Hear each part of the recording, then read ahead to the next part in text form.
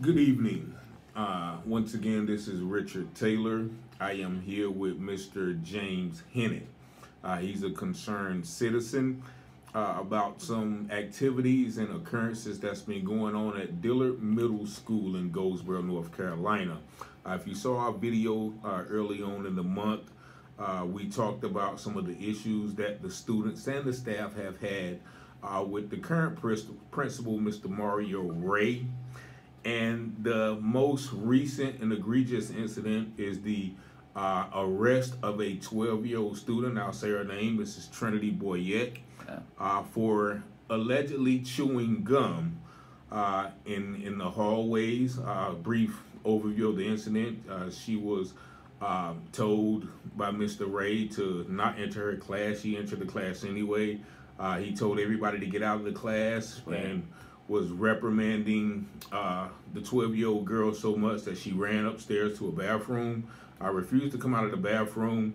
The de-escalation officer or the de-escalation person, Miss Jaleesa Harris, tried to intervene in the situation, but Mr. Ray refused to let her intervene because the student knew her and had a relationship with her. Instead, he called the school resource officer, which ended up arresting the 12-year-old girl and charging her with various charges.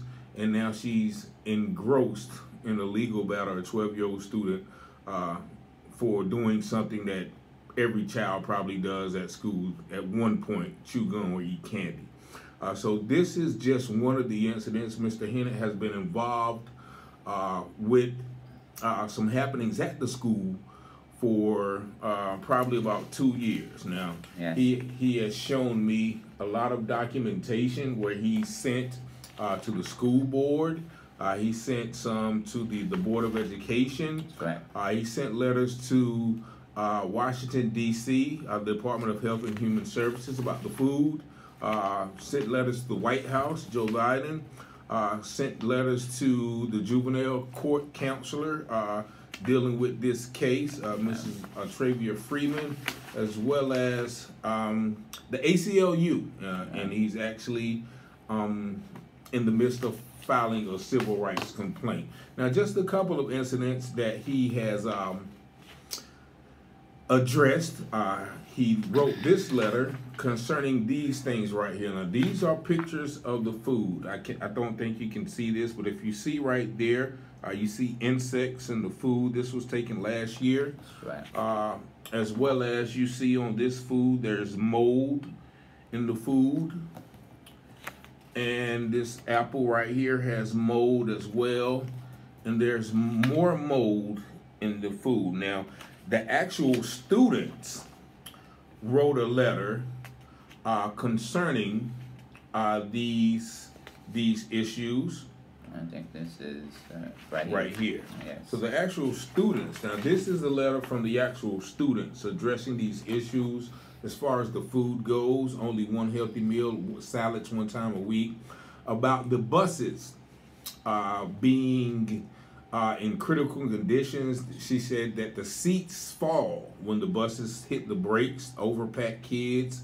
The girls' bathroom, they lack 2 sinks in the lavatory, as well as no hot water, and also the food. Now, the student said that they have stated the concern with the principal, Mario Ray, about the food, and he laughed it off like it was a joke, right, and disregarding the situation. Other students have complained about the neglect of the school and the charge of maintenance. Now, this is written by Denasia Cogdell and Alana Alea Aluza. These are students right here complaining about the food. And this was in February of this year. So this is not something that is a long time ago. This is recent. As well as there has been letters sent to the school board about Mr. Ray's treatment of teachers. An exchange student, Mr. Chimbambi, who's African descent, once told Mr. Ray that he would go back and get some papers, and Mr. Ray told him, what are you going to do? You're going to run barefoot? And you know, once again, that is a offhand racial comment. Absolutely. As well as he told Mr. Chambambi after he was wearing a suit, he asked him, "Hey, what happened? Did you spend all of your money, you know, to buy the suits?" Once again, insinuating that, you know, Mr. Chambambi was strapped for finance. Now, Mr. Chambambi did not want to file a complaint because he didn't want to lose his sponsorship as an exchange teacher. So these are the things that Mr. Ray has been accused of: searching the children's bag, actually wanting to change the school colors from gold and blue to red for a tiger. The school has been cited and fined $1,500 for not keeping the school up to code. The school has mold and mildew. And Tondaleo Clark, thanks to Tondaleo Clark, she reported these issues in April and June of 2022, which has still yet to be resolved. And so these are just some issues, and there's much more issues that have been going on at this school. But the major issue is, once again, the incident with Mrs.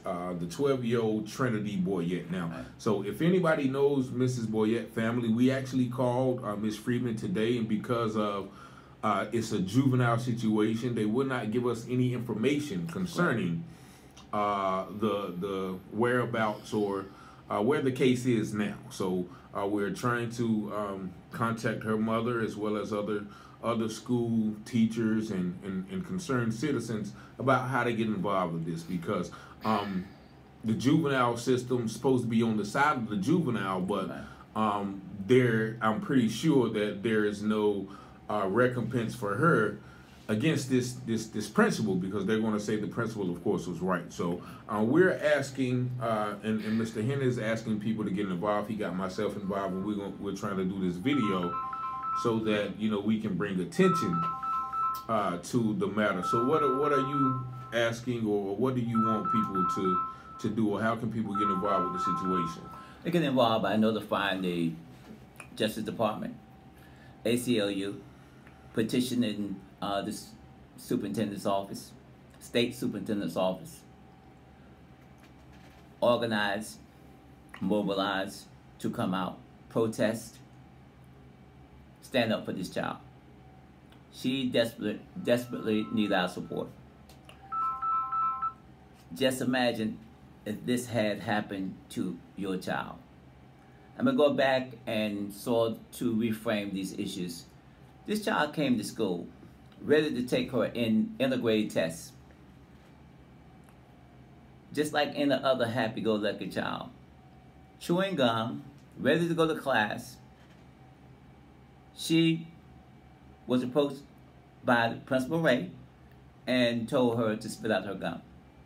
She knew the conduct of this man. She knew that she did not want to be confrontational with him. So she avoided him at all costs, went into the classroom and sat at her desk. He came into the classroom, ordered all the students and the teachers out of the classroom, across the hall to another room. And just the two of them were left in that room alone. Now imagine a child, 6th grade, a grown man, isolated with her in the classroom, where she knew his behavior pattern. The students across the hall could hear this child screaming and yelling. He's screaming and yelling at her. She managed to get away from him, ran down the hall and up the stairs to the 8th grade girls' bathroom. He was in pursuit of her and ran upstairs, yelling and screaming again at the door of the girls' bathroom. Miss Harris tried to do everything that she could to try to quell the situation. She asked, I know her. I can talk with her. The principal denied her that opportunity. A situation that could have been de-escalated was escalated by him. After he finally left, the child came out of the ladies' bathroom. She was told at that time to go downstairs and that her mother would meet her there. Upon her arrival at the office, there was 3 police officers waiting. And at that point, she was arrested. Principal Ray escalated the whole situation. And he'd been doing so the whole entire year, searching children book bags, having them to stand on red markings in the hallway, screaming and yelling at them on constantly, daily. And when this was brought to the attention of the superintendent, they ignored it. We're going to continue to fight for this child. We're going to continue to fight for justice. We're going to continue to make sure that people like Principal Ray cannot come into our community, defame our children, disrespect them, treat them like second and third class citizens, because we've had enough. The problem that I have today is that our children are treated like they don't have any values at all. And it's time for us to step up, embrace our children, protect them, and making sure that they're put in an environment that is conducive to learning. Right now, they're in an environment equivalent to a concentration camp. And I blame every parent or guardian who do not get involved and find out what is going on with their child. We have the power. And if we don't exercise that power, today it's the children. Tomorrow, it could be you. You have any more questions for me? No, I just want to reiterate what you're saying because according to this, the school has a rating of F. Absolutely. And I don't know what those ratings come from, but I have been, I've heard some of the things that, Mr. Hinnant has said. They have been corroborated by Ms. Jaleesa Harris, which I hope to speak with. Actually, it's funny, Ms. Tondaleo Clark was just calling me during the video, so we're going to be talking with her and hopefully get her. She's retired now, so she doesn't have any stake to lose for speaking out about these issues. Absolutely. Which I understand a lot of teachers and administrators, people fail to speak out for fear of retaliation or retribution, or and people's livelihoods are on the line, which I understand. But nevertheless, if we don't stand for nothing, we're going to fall for anything. And as Malcolm X said, only a fool will let his sworn enemies educate their children. So evidently, like Mr. Hinnant said, this guy is running this school like a concentration camp. Ms. Jaleesa Harris said that he's known to be confrontational with the students. This is in her document as well. So this is not something that we're just making up against Mr. Ray. These are actual documented and witnessed facts. So we're asking everyone to get involved. If you know Mrs. Trinity Boyette and you know of the situation, feel free to call me directly, 919-587-7782, or Mr. Hinnant if he wants to give you his number as well. I would like to elaborate on something else. The whole time this situation occurred with the 6th grader, there was teachers standing there. Not one of them, with the exception of Miss Harris, attempted to quell the situation. That's how much control that this man has over teachers and students. We cannot allow this to continue. I'm just thinking right now. Good evening, everyone. The time is now 5:15, and the computers have automatically shut down. We will close in 15 minutes at 5:30. If you need assistance, please come up front. We'd be glad to help you. I'm concerned about the incoming school year. A whole 6th grade class watched their classmate be ridiculed, harassed, belittled in their presence. Just think about how they feel going back into this school this school year as 7th graders facing the same person that perpetrated this crime. There's no way they're going to be happy to go back into that institution. We have to make sure that they're okay. So I'm asking everybody within Goldsboro, Wayne County to pay attention to what's going on in the inner city schools. Our tax dollars are funding these schools. This is a Wayne County public school. It's in our community.